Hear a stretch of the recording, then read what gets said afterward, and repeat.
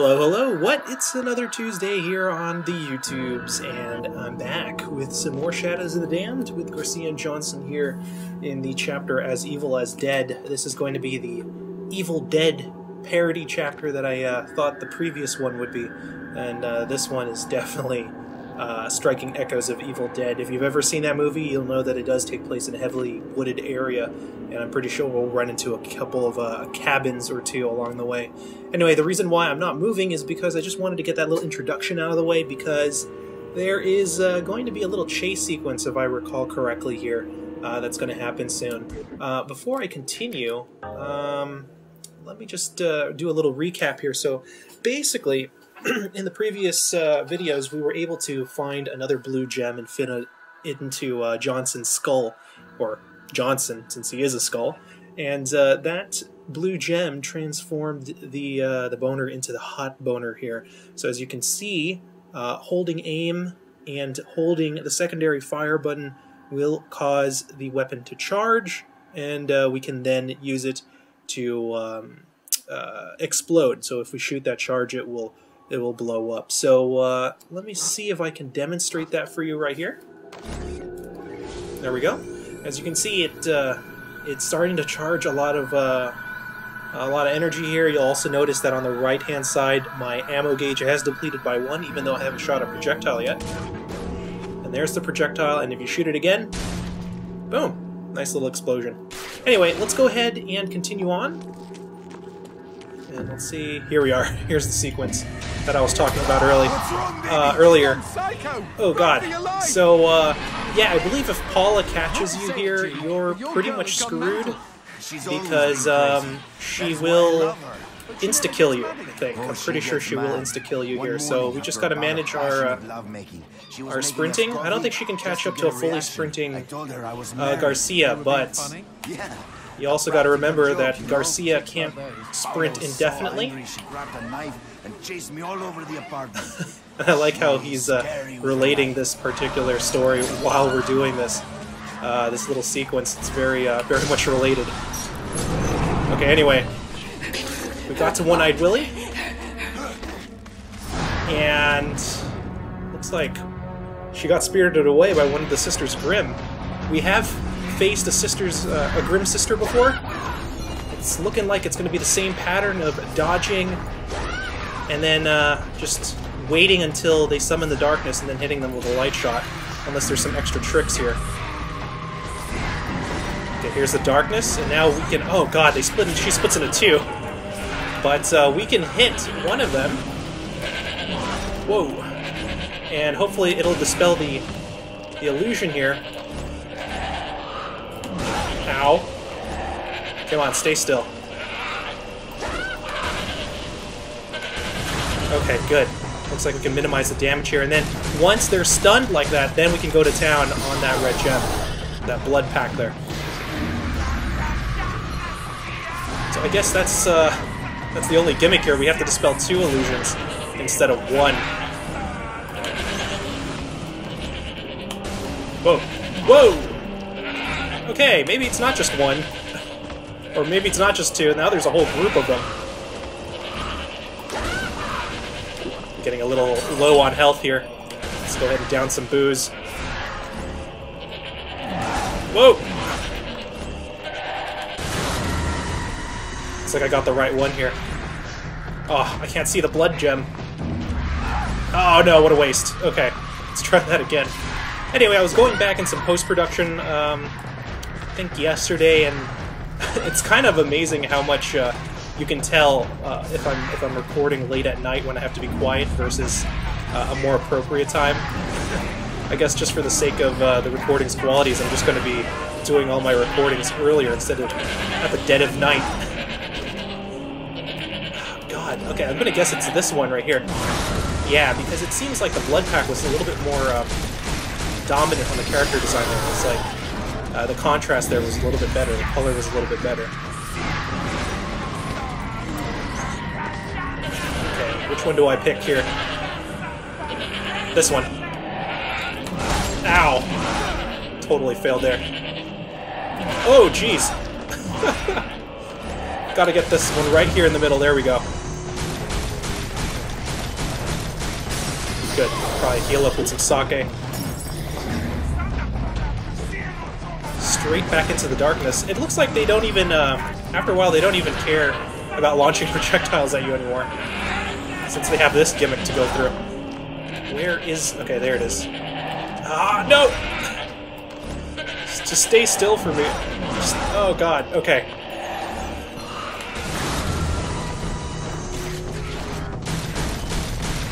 Come on.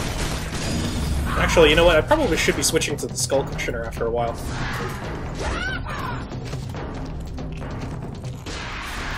And as I say that, I go to the Teether instead. Yeah, I guess the Teether's a little bit better. Maybe it's just me, or the Teether is a little bit easier to aim. Where is the red gem? Oh god, I don't see it. Do you guys do? Do you guys see it? Oh wait, it's at the very end. Ow! Oh god, okay, I better heal. Looks like I totally lost it there.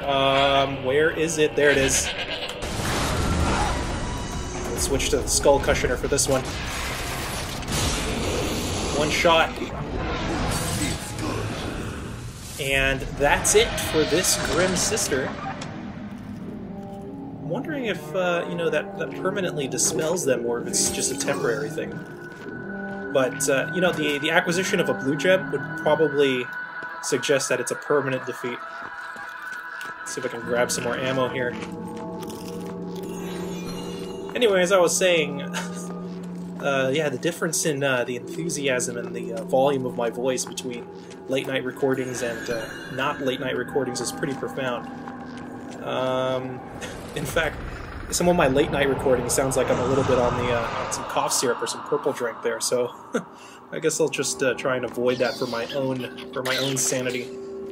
Okay, so we've got a checkpoint. Looks like we need to head into the darkness, and looks like it's just a straight run to the finish here. So just go ahead and head down there. There is another blue gem, and yikes, a lot of demons just wandering around trying to prevent us from getting there.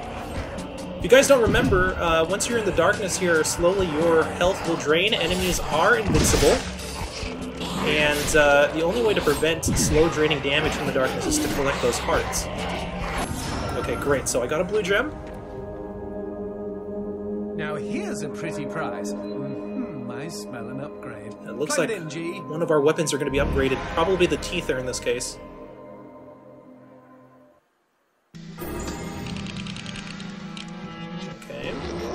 Okay, so the Teether becomes the Teeth Grinder. And it looks like the rate of fire has doubled. Sounds good. Well, actually, if the magazine size hasn't changed, we'll probably have to upgrade the clip capacity on this thing. Okay, it looks like that blue gem that we picked up from that fight disappeared into the darkness. So instead of getting 2, we actually only got 1. Okay. Actually, let's test out the rate of fire on this thing. Okay, I can see where doubling the rate of fire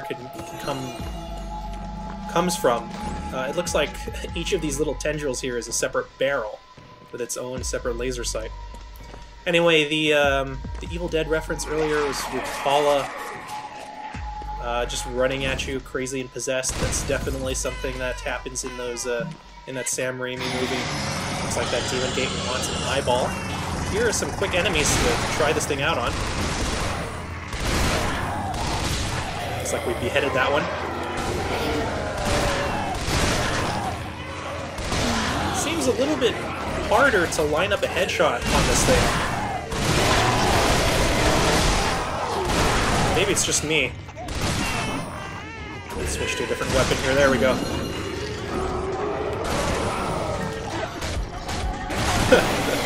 Never get tired of that.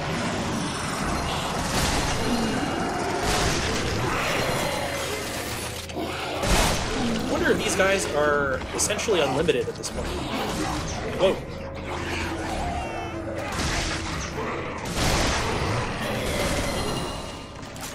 Oh!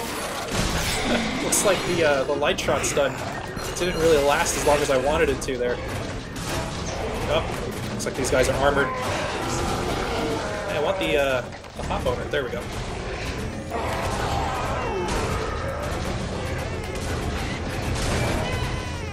And it looks like, you know, if they're even in the proximity of that blast, it'll still affect them. This guy just ducking low. I think that's the first time I've seen that, an enemy coming in low like that. Alright, well, getting through that little gauntlet, as you can see, grants us the eyeball. And maybe we'll have a peaceful respite here to take in some more of the environs. I really like the look of this level, especially with the creepy dolls. I wonder if I can shoot this guy off. I can get it to speed up. Well, that's about it. Alright, let's go ahead and head through the Demon Gate. Anyway, just a little status update on the rest of the channel here. It looks like I'm going to be gravitating more towards... Oh wait, I have to set this guy off. Light shot, there we go. Towards have taken a shine to us. PC games. The Zone of the Enders HD remix is, in fact, really, really plagued. We can't see their eyes if they're with an FPS or a frames problem, a frame rate problem. So I don't really want to deal with that at this point. So here's hoping that Konami will put out a patch for it, because, like I said, I really don't want to deal with it at this point. Where's the... Lost the sushi lamp there for a bit. But yeah, so this is probably going to be my only PS3 game for the time being, and I'm just going to be trying to finish Black Mesa and, of course, Dishonored. Let's go ahead and blow that guy up. Probably don't need those white gems right this minute, but you know what? Let's go ahead and grab them. The sushi lamp's only right over here. I'm guessing I need to take care of all these guys anyway, so... Let's go ahead and take care of all these guys. Maybe the sushi lamp will take us to where we need to be once all the enemies are gone.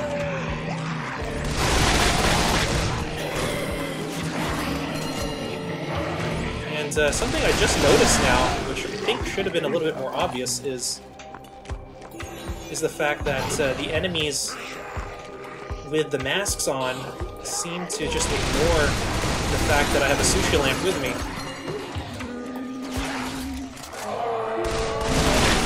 They don't seem to be as affected as their brethren without masks.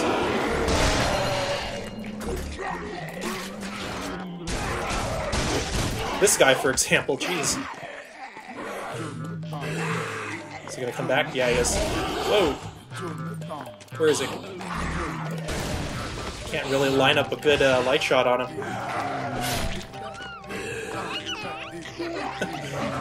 You know, if you're getting a little seasick, I am too. Let's see if I can put this guy out of his misery. Come on. Oh, I can't really melee him, unfortunately. Looks like we'll probably have to give him a dose of the Skull Cushioner. Come on. There we go. Alright, well, that was pretty much right on schedule. It looks like the sushi lamp took me all the way from probably that gate back there, that demon gate, all around this courtyard and finally to this cabin. And again, if you're a fan of the Evil Dead, this looks very, very familiar. And I think I checked a couple of days ago, the Evil Dead is up on Netflix, so if you haven't checked out that 1980 classic horror film, definitely check it out.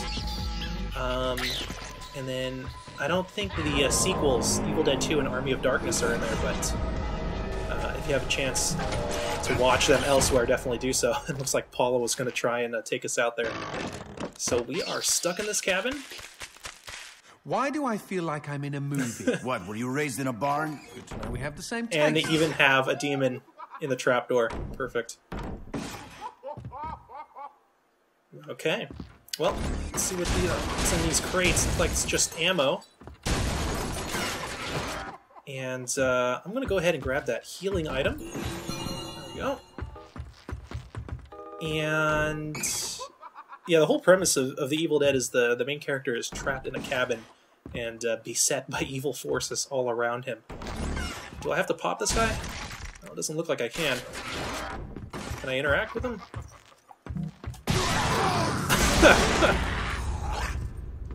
Wow.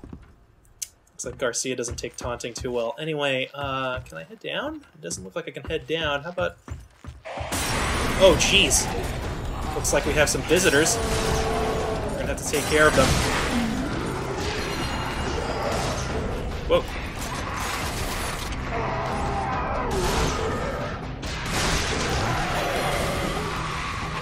For God's sake, how do you stop them?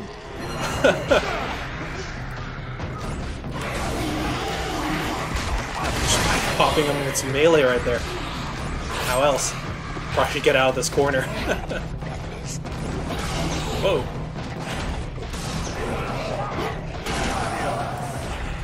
If anything, I think I should probably... If there's an option to increase the shot range on this thing, the arc at which the shot spreads, I should probably look into that. Because I'm pretty close to these demons, and they seem to be avoiding my skullcushion shots pretty well. That, and I'm also a horrible shot. Oh. It's like the big kahuna's in here. Motherfuck! Whoa! Wonder how this is gonna work out. Alright, well, it looks like she's out of her insta-kill mode. She crawled away elsewhere. Let's go ahead and reload all of our weapons. Make sure that we're well stocked for the next fight. It looks like we have some teether ammo in the corner. Go ahead and grab that. And here we have another tome, so you guys know what this is. This is another story time. I think I'll go ahead and read this book and then call it a video here since we're getting close to the 20-minute mark. This is The Legend of Stinky Crow. The Legend of the Stinky Crow. Gall. For nearly 14 years, his mind had been soaring miles above.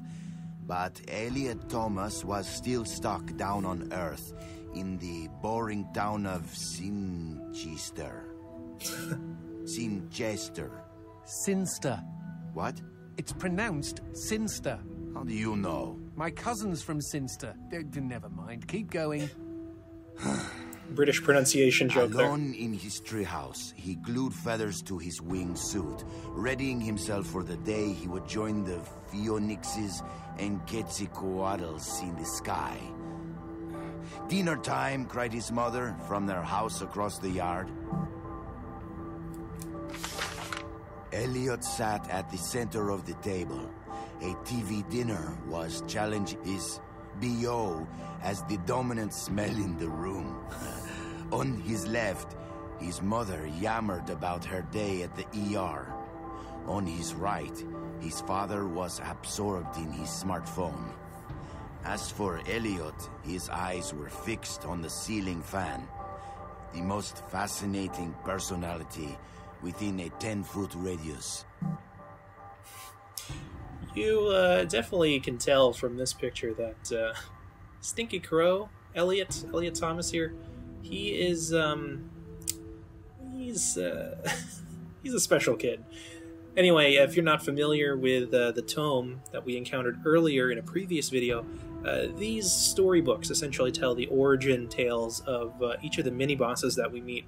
Earlier we read the story for George Reed, who was the cannibal who swallowed a harmonica and eventually turned into a series of bosses in previous acts. So let's go ahead and continue with Elliot's story here. In homeroom the next day, Justin Schmuckowski threw a crappy paper airplane at him. Within seconds, Elliot had built a superior vessel. He stood up on his chair and swiftly launched the Papierflieger. What? At his unsuspecting enemy. Go, Papierflieger, go! Zoom, splort. The marvel of paper aviation lodged itself in Justin's tender eyeball. Mr. Thomas Kind of like bellowed their teacher. that creepy chuckle Go to the that principal's Garcia did there. office. Anyway, splort. That's it's pretty vivid onomatopoeia there. Later that day, Elliot was cooing quietly to himself as he bought a candy bar in the lobby. Casey Witchtits was smoking nearby and sneered at him. "You'll never fly, Stinky Crow," she laughed. "Why don't you go jack off to some bird porn? I bet you do more fapping than flapping." Hey, that's pretty good. "Fuck you," screeched Elliot as he ran for the door. Anyway, it's kind of interesting here. They use Casey as a unisex name. I've never really heard of a girl with the name Casey. Weird. Anyway. It was dark out by the time Elliot meandered home. On the sidewalk, he passed a gaunt man who stared at him intently, desperately even. Uh-oh, stranger danger. The man opened his mouth and said, "Uviwa, Uviza." What the fuck? Elliot had planned to eat his candy bar tonight while he finished his masterpiece, but he instead held it out to the man. "I know what you mean," he replied.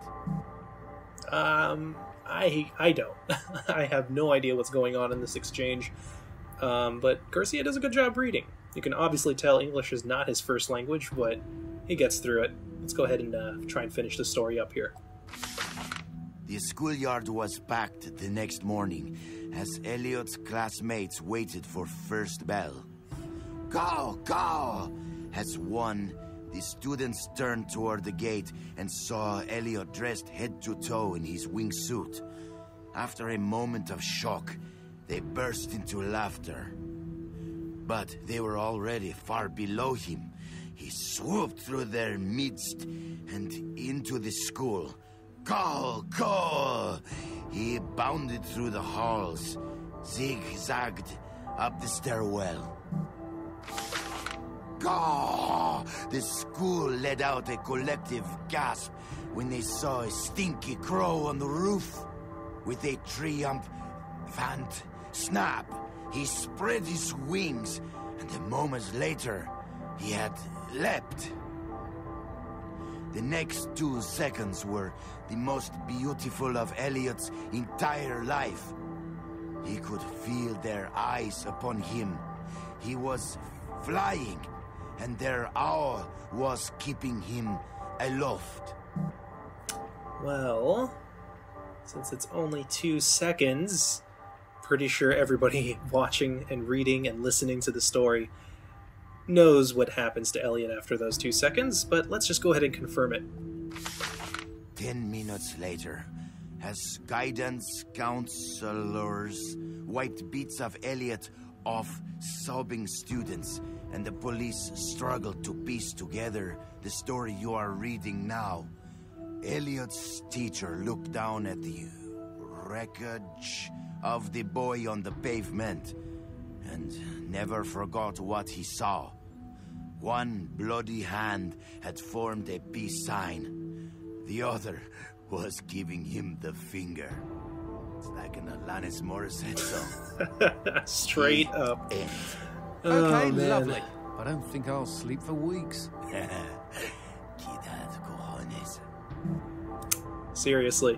Well, you definitely know that something was up with that particular stranger that Elliot met a couple of pages ago, but as you can see here, the Stinky Crow ended up jumping off of a school building and to his end, but still being quite defiant even in the end.